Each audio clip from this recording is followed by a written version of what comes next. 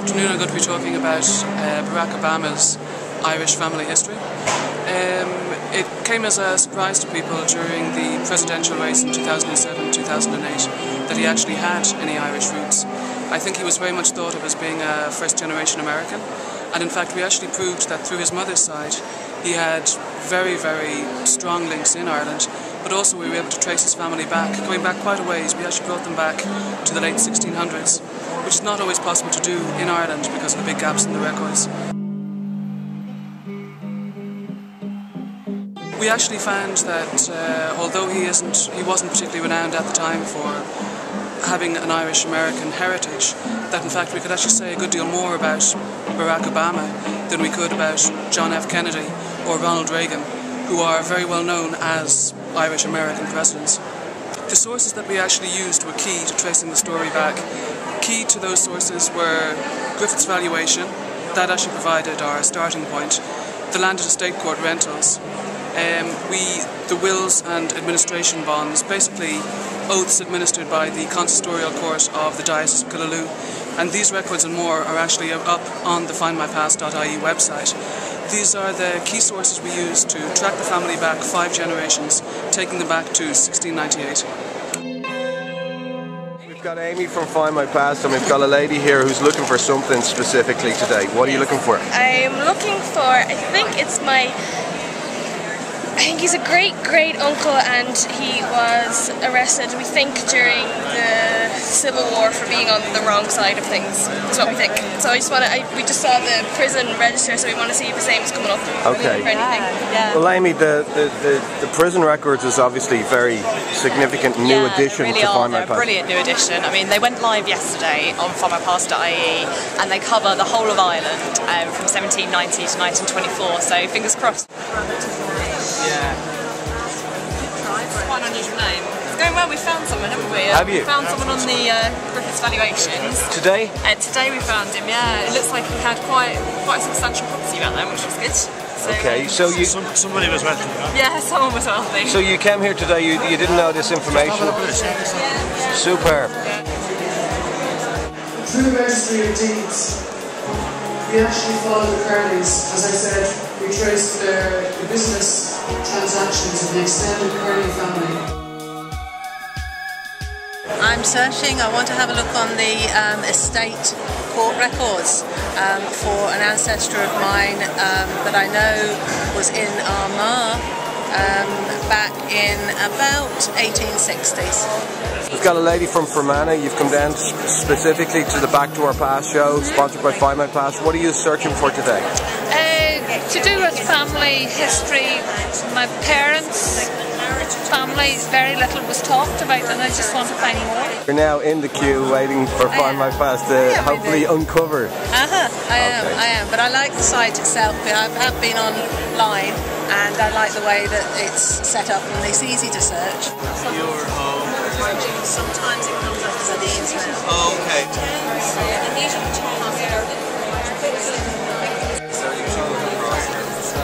There might be a potential crime in the family that we'll be investigating in the courts of legal. Have you ever seen this document before? No. So that's a new find for you? Yeah. You've just come away from the Find My Past. You've had a search. What did you uncover? I've discovered that our ancestor got 2 eggs stolen from him, and who the person who stole the eggs, they were stolen on the 12th of the 3rd, 1886, and he was Charles Gaffney, Gaffney, stole 2 eggs from him. So you've uncovered that on Find My Past? Yeah. Thanks so much for sharing that. Thank you. Looking for my grandparent and my mother's parents. Okay. But we've come At a full stop, you know. No, we can't find it. Her mother's and her father's name on her birth certificate And her baptism, and that's as far as it goes. She was brought up by somebody else. So we've anyone we could check it up on with is dead. So we thought we could find out who the father was by coming here.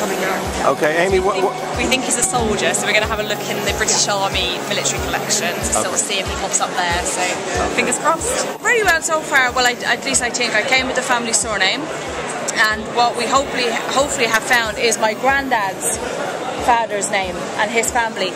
So hopefully this is going to lead somewhere else. So I'm just going to go around and see if anybody else can find something for me. So you're just really starting out today? Yes, okay. From scratch. We got to one point and we couldn't get any further, and now by coming here we've been able to go back another generation and find out, because we knew where the land was, but we didn't know who owned it. So, and we knew a name, but we couldn't fit it into our family. So now this confirms. And this has happened today? Yeah. What date does this take you back to? This takes us back to, what date's on there? 17. I'm not sure, it's, where are we? 1794. 1794. Yeah. So that's a success for you today? Oh, absolutely, it's great. So have you used the Find My Past website before? Okay, first time. What's your impression of that? It's great. Gosh, this gives you more information than some of the other ones we've had. It's been absolutely fantastic. We've had a wonderful weekend so far. We've never tried it, so this was our first time. Wasn't sure what to expect, but we've been blown away. Really pleasant surprise. We've had a really busy stand for the last 2 days. We're promoting our magazine there, but also talking about our show, like you mentioned, which is in February 24th to 26th in Olympia in London.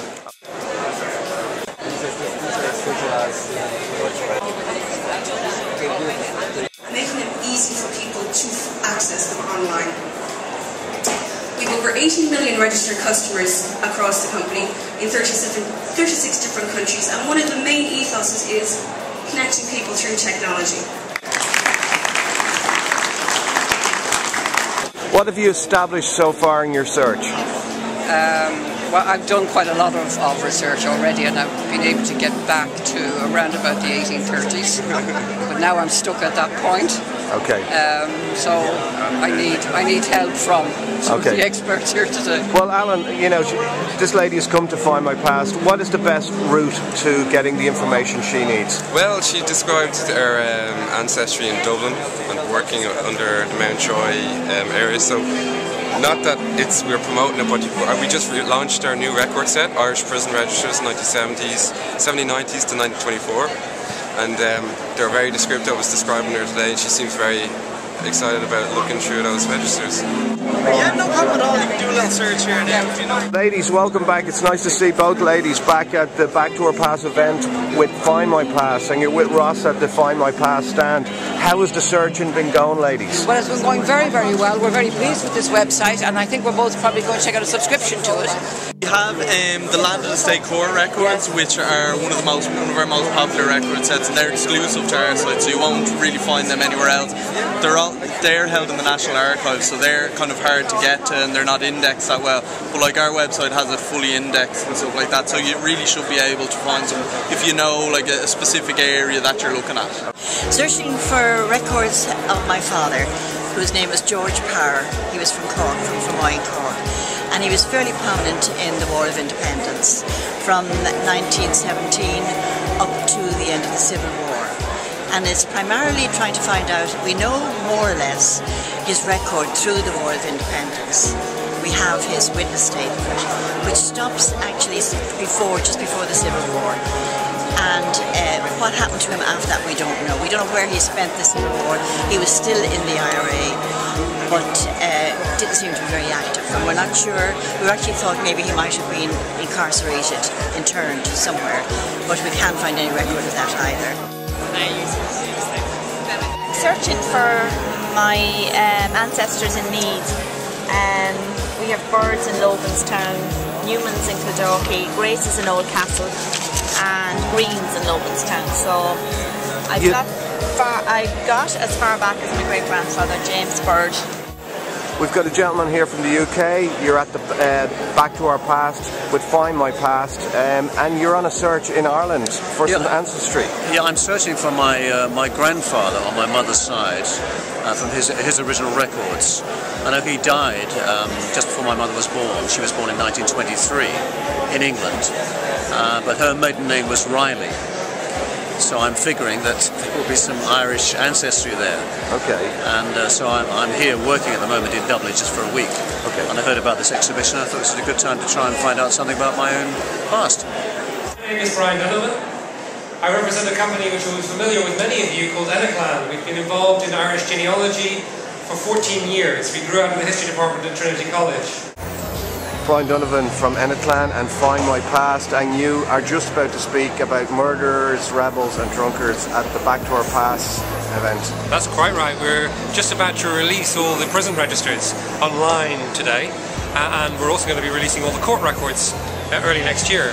But the prison registers are nearly 3 million records for the 19th century, telling information about people who were incarcerated for a whole range of reasons, and also information about their next of kin. And also the victims were often named with their addresses too. So you learn a lot about our society by discovering why people broke the law. We have recently agreed a partnership with Find My Past, and we set up the website findmypast.ie. It's a joint venture. We're delighted about this, not least because Find My Past is one of the world's leading companies involved in family history. But also because it will actually give us the market reach to bring our material to the rest of the world and give us the resources to do a lot more. So today we've released another 3 million records. By the beginning of summer next year we will have released in 12 months 50 million records. That's a transformation of this business as I understand it, and I've been around for quite a while. The court records will be going online next year. There's another 15 million records next year. So I'm going to be talking about both of these today. This is year 2 of Back to Our Past. It's now sponsored by Find My Past.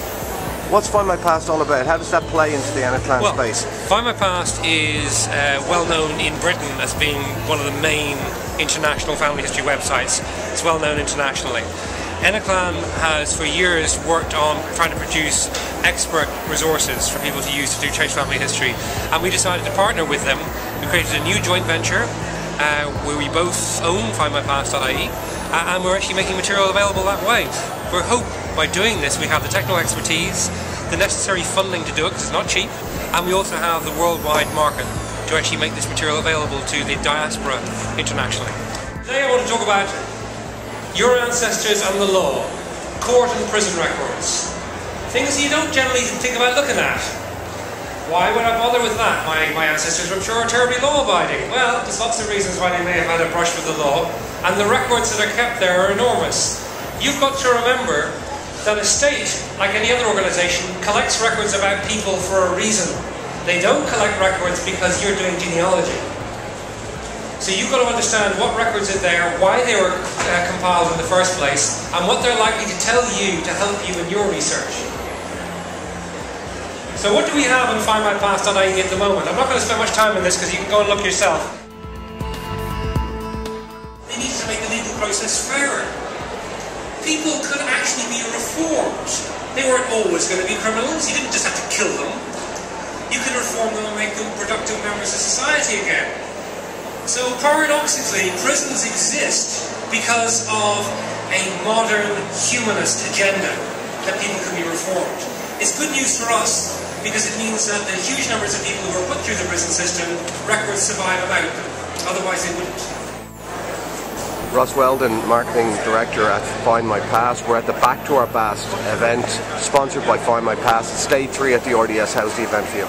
The event's been great for us. It's our first big event just as findmypast.ie, so we've had loads of people exposed to the site and getting to know the site a bit better. We've kind of just been guiding them through the process.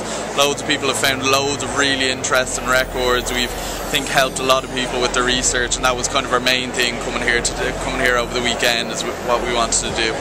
The numbers were huge over the 3 days, yeah. Ross. Impressive numbers? Yeah, definitely. It was much busier than I thought it was going to be. We've been busy non-stop. The stand's been really busy the whole weekend, so it's really been great for us. Much more people than I thought, than we were originally expecting, but it's really been great for us. Okay, Ross, thanks. We're all on year 3? Yeah, definitely. Can't wait for 2012. Thanks so much. Great stuff.